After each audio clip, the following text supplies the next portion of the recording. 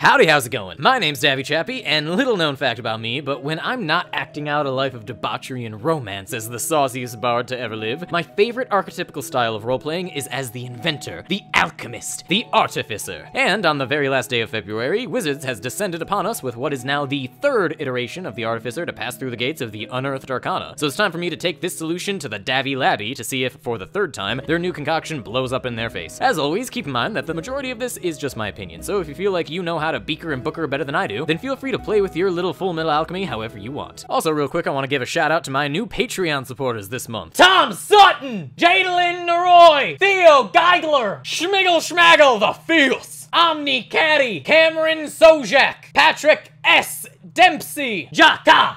Thank you so much for your continued patronage. With any luck, your support will get us a version of the Artificer that doesn't suck. But with that out of the way, let's begin. So, this month's UA brought us the newest rendition of the Artificer, with its first appearance being as the Wizard subclass in the very first Unearthed Arcana, and the second coming later to mixed results. But now the Artificer is back again once more, and as a half-caster that uses intelligence as its casting stat. The whole thing puts a much larger emphasis on crafting magical items, which is a huge plus for me, and your spellcasting focus takes the form of your tools, usually being artisans or alchemical tools, with the suggestion that you flavor your spells to explain how your power over artifice weaves into them. It's a little gimmicky, but now would be a good time to remind you that Xanathar's Guide gives a much-needed expansion to toolkits, so using those rules will really help you gain that extra mileage in both roleplay and gameplay mechanics. But enough rambling on about the general nature of Artificer v3. Let's jump right into the meat of things. So, the Artificer starts out with spellcasting, which is notable because all the other half-casters don't, and they also get the magical tinkering feature, which lets them take mundane objects and do little experiments on them to give them magical properties, such as emitting light, recording messages, or making sounds. After the first level, the Artificer gets what seems to be their main bread and butter feature, known as infusions, which behave very similarly to Warlock invocations in that you get access to a certain amount of infusions per level, and these infusions can be applied to various objects, turning once mundane items into magical items. Yes, you heard me right. By second level, you can start slapping pouches at the end of a long rest and turn them into bags of holding right then and there. Now, there is a limit to how many items can be infused with magic, but that limitation is widened as you go up with levels, just like your infusions, and you can always just swap out your magical items every long rest. So after you get over the initial shock of being able to start out with a bag of holding as early as level 2, your next features include an extra attack, as long as you're using a magical weapon, the ability to swap cantrips after every short rest, the late game power to infuse either a weapon or an arcane focus with a spell slot of first or second level, and your capstone raises the amount of magical items that you're allowed to attune to 6 as opposed to the normal 3, and every attunement gives you a +1 to all saving throws. So far, the overall feel of the Artificer is pretty nice, and the idea of infusions behaving like invocations and being the centerpiece of the class is pretty great, and I think that it's probably one of the only ways that Wizards could have made you get your own magical items without it being either broken or too restrictive to be useful. But we're still not done with the class yet, as this version gives us 2 other special Artificer archetypes, here called Artificer Specialists, and they come in the form of the Alchemist and the Artillerist. The Alchemist starts out by giving you proficiency in Alchemist and Healer's kits, and letting crafting potions take only a quarter of the time, and gold that they usually do. After that, you get your own little alchemical homunculus, which floats around and can do a whole bunch of stuff, like spit acid, give your allies a limited fly speed, give out temp HP, and other fun stuff. After that, you can add your intelligence modifier to spells that either heal or do acid/poison damage, so long as you're using your alchemist supplies as your spellcasting focus, and you can cast lesser restoration a few times without spending a spell slot. Finally, alchemists get resistance to poison and acid damage, immunity to the poison condition, and can cast greater restoration once per long rest. Overall, the alchemist feels pretty good for a potion maker, especially with the first ability massively reducing potion costs and time, and also acknowledging that the crafting magic items rule exists, which as a DM, I can safely say that the majority of my players did not previously know about that. But given that it is an optional rule, you should make sure that you talk to your DM right away to make sure that you don't get screwed out of your most flavorful feature. I also think that the addition of the homunculus is really tacked on, since it doesn't scream alchemy in any way, and it just feels like a vestigial feature from when controlling your own construct was a main feature in the last version of the Artificer. I'd personally suggest to the game makers that if they happen to be watching some random dude's YouTube channel for reasons unknown, if making a construct is something that you would like the Artificer to do, you should turn it into one of the archetypes instead of leaving it as an alchemical afterthought. Now, on the flip side of the subclass section, the Artillerist is a word that I did not know existed before today, and it represents those artificers that do not want to play Dungeons & Dragons, they want to play Borderlands 2. I say that because the main gimmick of the Artillerist is that they can pull an entire medium-sized turret out of their back pocket and place place it on the field to be either a flamethrower, shoot out magical ballistic missiles, or create a shield dome within 10 feet of it. If that's not weird enough though, the turret comes equipped with spider legs or something, because you can use your bonus action to move it around the map a little bit. And if the bad guys for some reason decide that getting anywhere near this mechanical monstrosity is in any way a good idea, you can set the thing to run up and detonate like a landmine. And don't worry, even though you can only create one turret for free per long rest, you can still create as many new ones as you want, so long as you only create one at a time and you sacrifice the spell slot each time. Honestly, I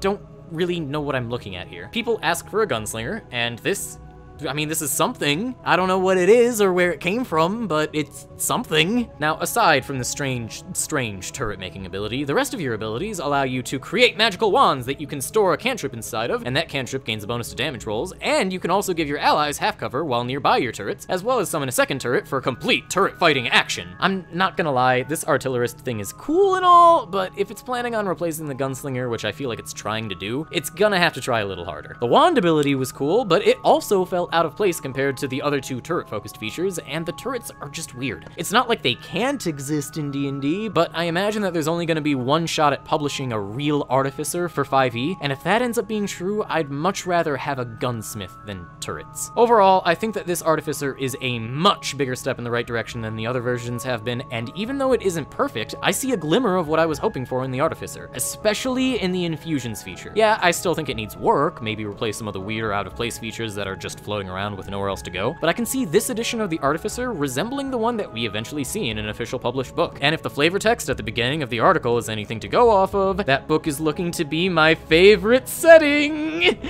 But that'll about do it. I hope you enjoyed this video. Don't drink the fruit punch, don't eat the yellow snow, and have a nice day. But yeah, Davvy out.